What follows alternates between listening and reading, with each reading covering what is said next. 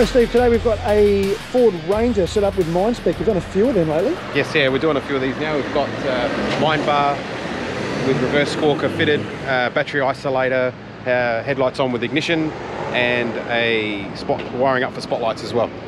Yeah, okay, so you're saying the headlights are on with the ignition. What's the reason behind that? So all mine site requirements are that when they attend the site that the headlights are on, so for visual reasons, so they can be seen when they're driving along through the sites. And so we wire the headlights so they're turned on every time there's an ignition on. The headlights are on, no question.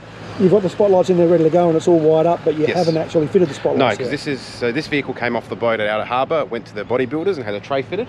And then from the bodybuilder it came to us and we did the electrical fit out, and then this will go up to Port Pirie and then be fitted with a factory Ford bull bar, and then they'll fit the lights at the end. We've just wired for them more in the vehicle for the customer. So you've got a battery isolator on this as well? Yes. That's pretty standard Mind Spec setup? Yes it is, yes.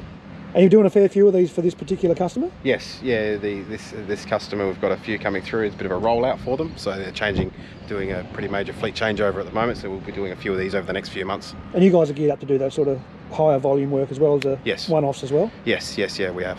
Beautiful. Good work, buddy. Thank you. See you next time. Cheers.